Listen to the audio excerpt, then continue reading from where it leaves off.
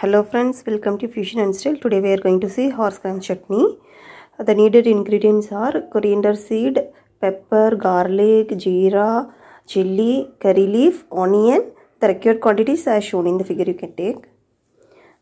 We can boil the horsegram, 200 gram of horsegram along with the 3 tomatoes in a cooker. For 200 gram of horsegram we can keep 1 liter of water. We can put it in a cooker and then we can give some 8 whistle.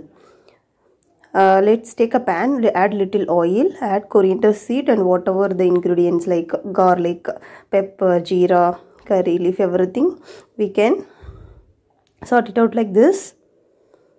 Add salt, required amount of salt in a mixer grinder along with the other ingredients. We should grind like this.